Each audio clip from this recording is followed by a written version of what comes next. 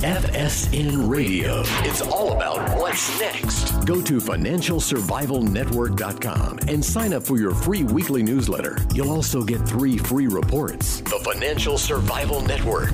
It's all about what's next.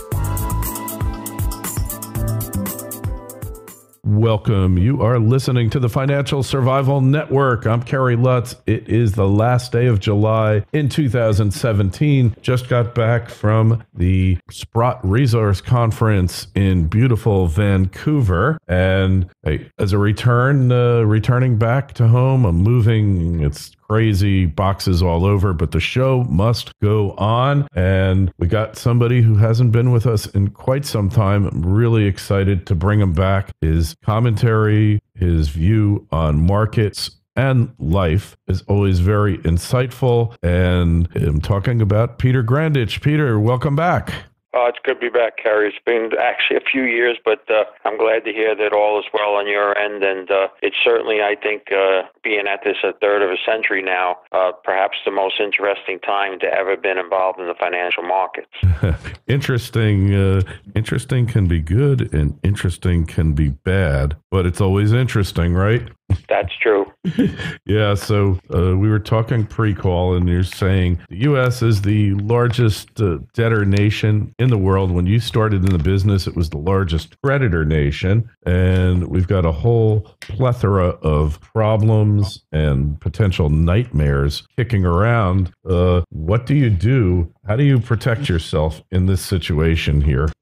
What's going to happen first, in your opinion? I don't know what will happen. I do know what we're facing, and then depending on what people do or don't do can make the difference of what happens or doesn't happen. What I do know is, as you said, is that not only have we become the largest debtor nation, but I've never witnessed such complacency by people that are far worse off now than their parents or their grandparents was, vis-a-vis what they earn versus what they owe and how they can service their debt and all. I mean, just in the 8 years of the previous administration, the amount of debt that had been increased on a national basis was more than virtually all the past presidents combined. And people keep saying, well, that's kind of okay. Things seem to be still okay. Yeah, things are okay because you forestalled the inevitable by making the future of America have to pay even more dearly down the road. And when you look at the ability to service debt now, not just on the national level, we're seeing it now within states. It's not just an odd talk now of one state, but several states that are having trouble servicing their debt. We also know that we've seen it on local levels.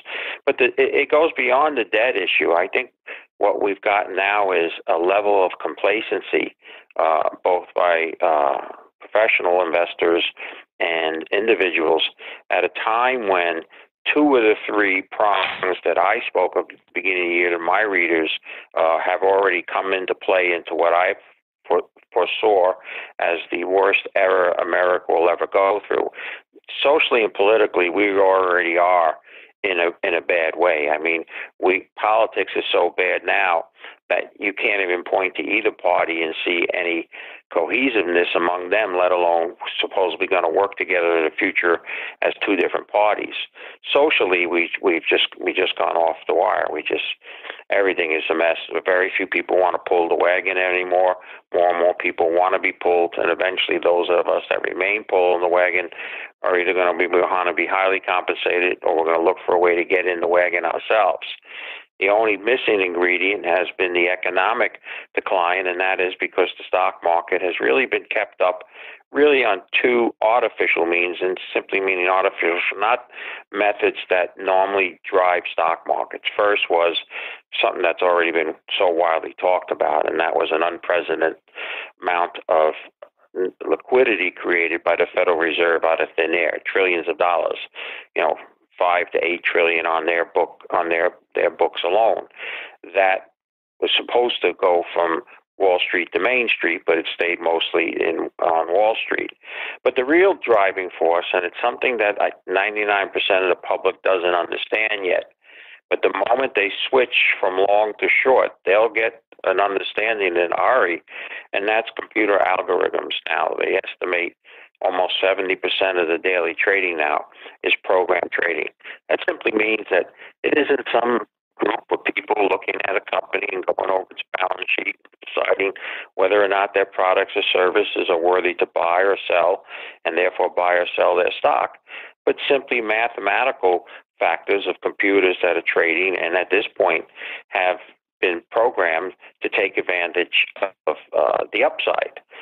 There will come a time, and we've seen just flashes, that's actually a pun, in some markets, including the commodities market. Most recently, we saw it in silver, but we've actually seen it in some individual equities, where suddenly the share price or the price of the commodity or other instrument just drops like free falls.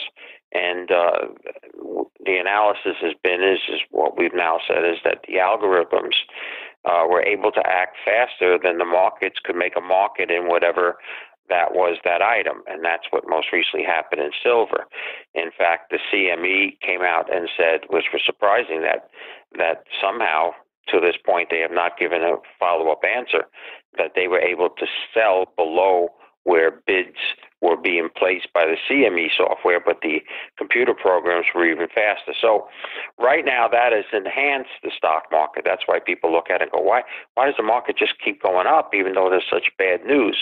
Well, eventually something will cause fundamentally for the market to really grow concerned, and those computer algorithms will simply switch and then look to take advantage of the downside of, and when that comes, it'll be painful, unlike I don't think anything in the modern era we've experienced. So that's about as far as I go on predictions. I know it's coming. I don't know the date, and I don't know the exact cause or causes, but I know it will be here. I think we're closer to it than we've ever been before, and therefore I've taken the attitude that I'd rather be a year too early than a day too late, and I'd rather be a live chicken versus a dead duck. And so I have personally very little exposure to general equities.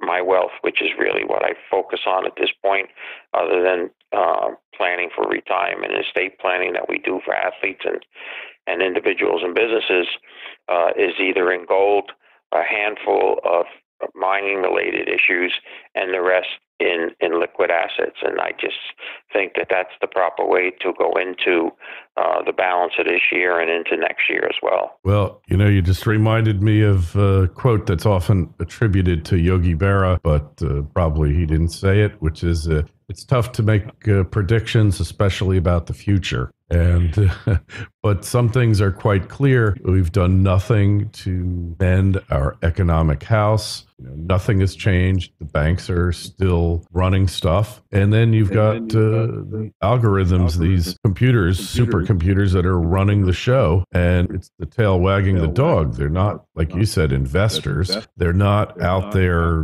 assessing the future profitability of companies and potential dividend flows and discounts, things like that.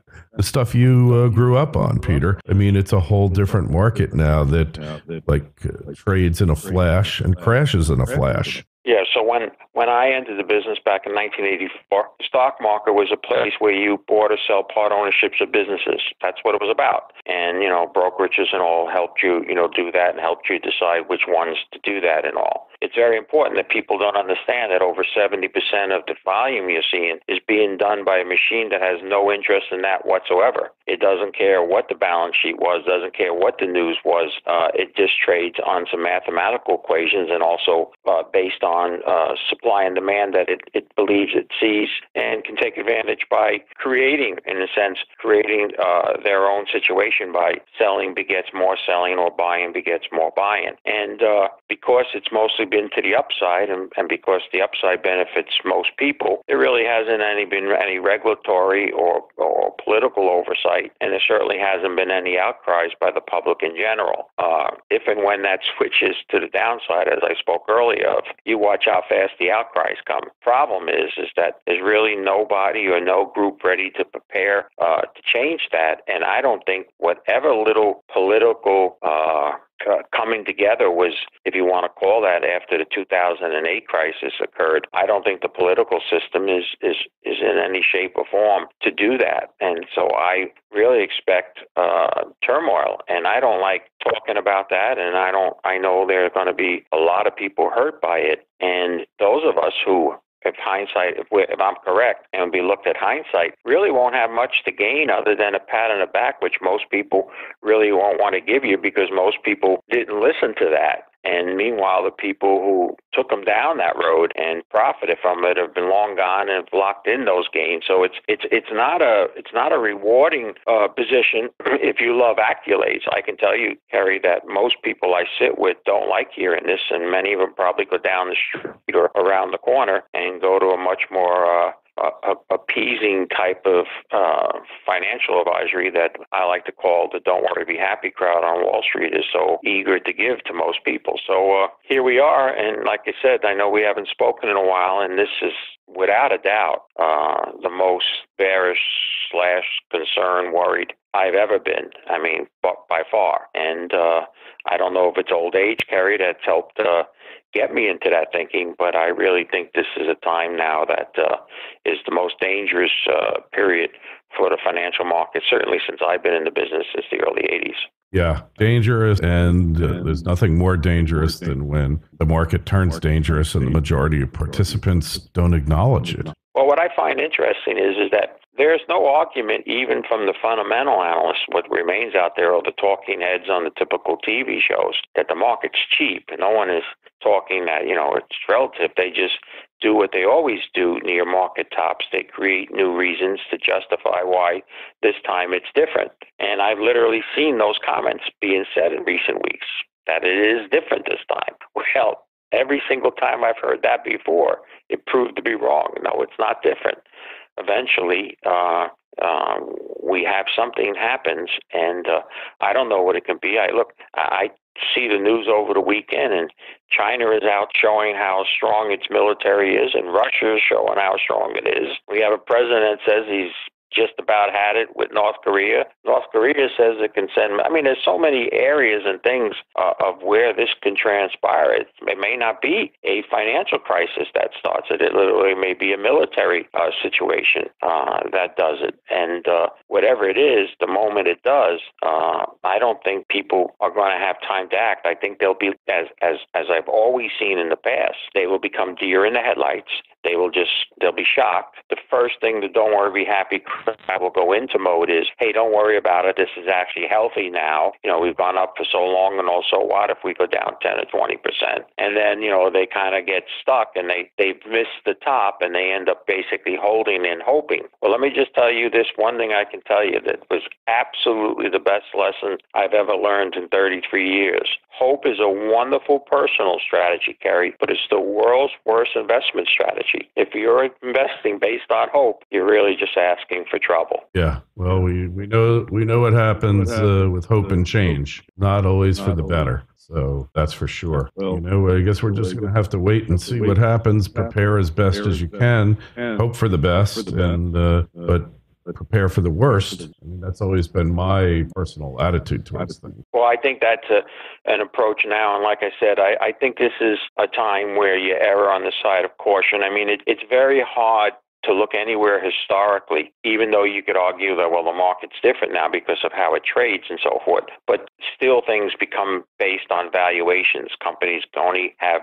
valuations, and all infamous valuation measuring sticks, whether it's the CAPE index or what have you, either point to this being the most expensive market or within a couple percentage of being the most expensive. So do you want to buy things when they've been most expensive? No, not really. I mean, again, I don't represent anything in metals and mining. I don't work for any gold coin company and all. But if you want to look for something that's not expensive, then you can look at the gold and silver market. And I think that's why it's been quietly, moving up, because only sophisticated investors have recognized it and are at least using it as a hedge or an insurance, which it should always be used. But I think there's capital gains opportunity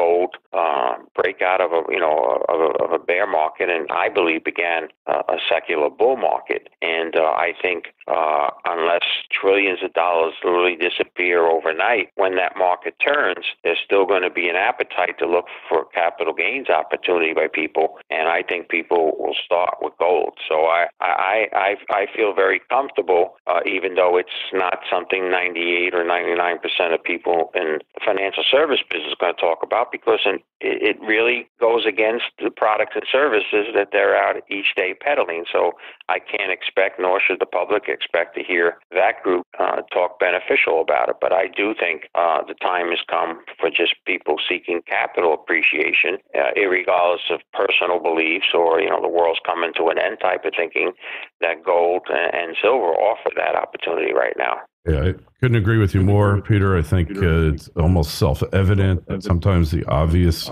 is the least obvious to the masses, to the massive investors out there. This has been going on for so long already. They think it's normal for a stock market to behave this way. But yeah, so clearly we know it just isn't so, that these markets are not behaving properly. In any event, Peter, where are you writing at these days? Where do we find you? PeterGrandich.com. Peter, Grandich, one word, PeterGrandich.com. There's a blog there called Peter Speaks, and all people have to do is at the top put in an email address, and each time we write on our blog, it's sent to them, and they don't have to disclose any other information to us. All right, excellent. And hey, if you got any questions or comments for Peter or myself, email me at kl@KerryLutz, and the Twitter feed is @KerryLutz. The Facebook page is Financial Survival Network. Peter, we will talk to you again real soon. Be well, my friend. Thank you, Kerry.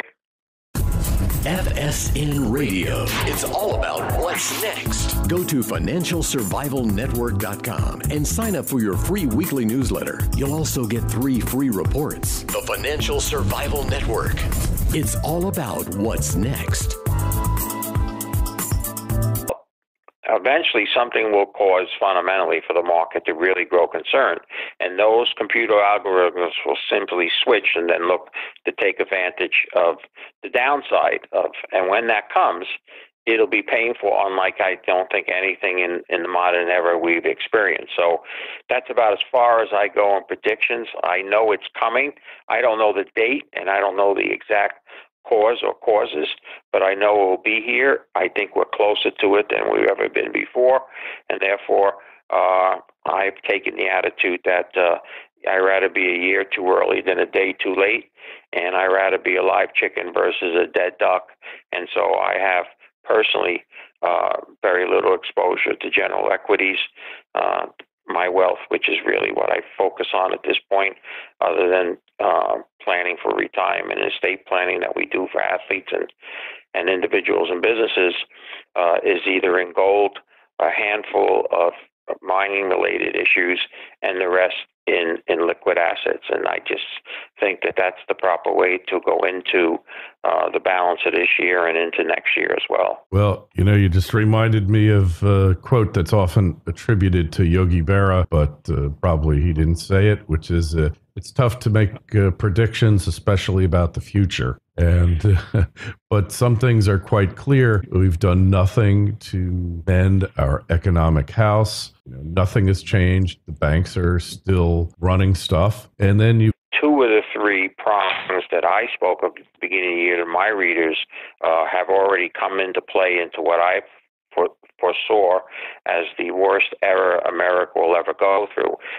Socially and politically, we already are in a bad way. I mean, politics is so bad now that you can't even point to either party and see any cohesiveness among them, let alone supposedly going to work together in the future as 2 different parties. Socially, we've just gone off the wire. Everything is a mess. Very few people want to pull the wagon anymore.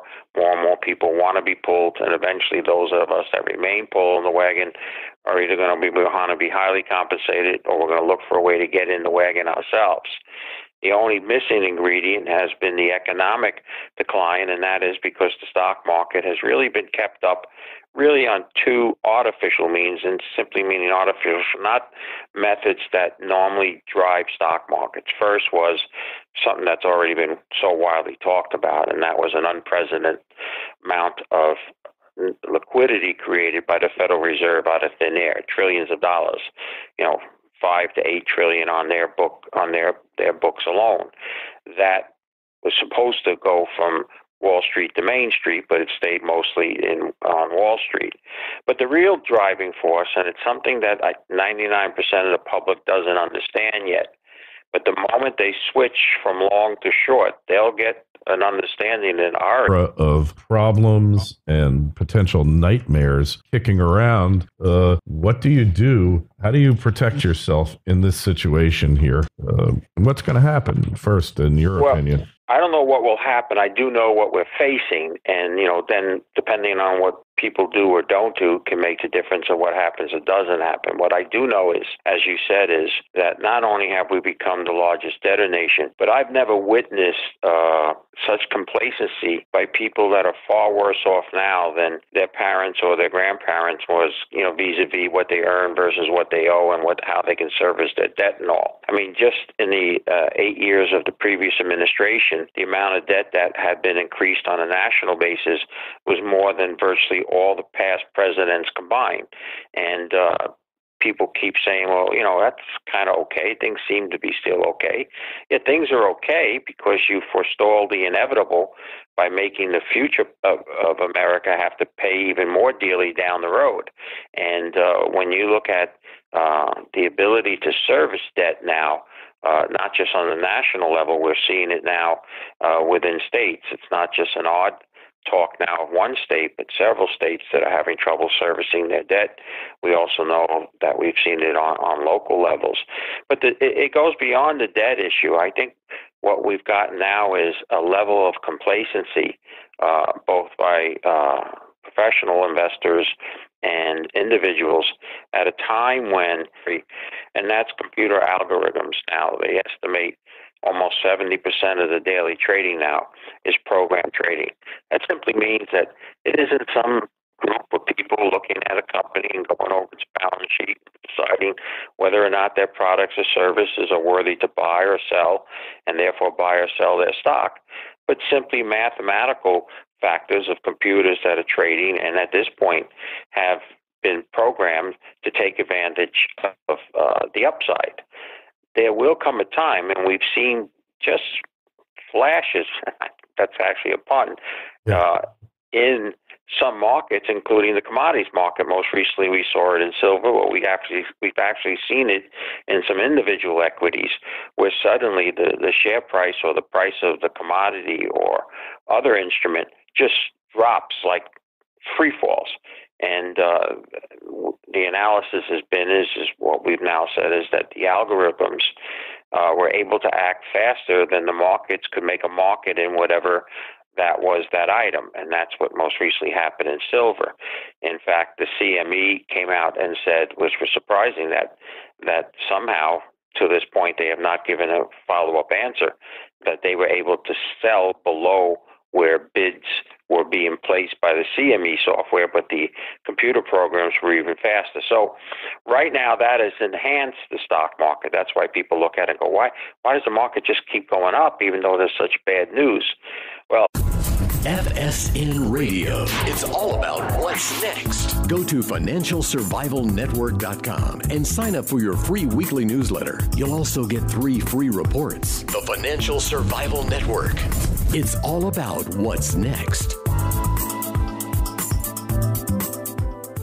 Welcome. You are listening to the Financial Survival Network. I'm Kerry Lutz. It is the last day of July in 2017. Just got back from the Sprott Resource Conference in beautiful Vancouver. And hey, as a returning back to home, I'm moving. It's crazy, boxes all over, but the show must go on. And we got somebody who hasn't been with us in quite some time. I'm really excited to bring him back. His commentary, his view on markets and life is always very insightful. And I'm talking about Peter Grandich. Peter, welcome back. It's good to be back, Kerry. It's been actually a few years, but I'm glad to hear that all is well on your end. And it's certainly, I think, being at this a third of a century now, perhaps the most interesting time to ever been involved in the financial markets. Interesting can be good and interesting can be bad, but it's always interesting, right? That's true. Yeah, so we were talking pre-call, and you're saying the U.S. is the largest debtor nation in the world. When you started in the business, it was the largest creditor nation, and we've got a whole plethora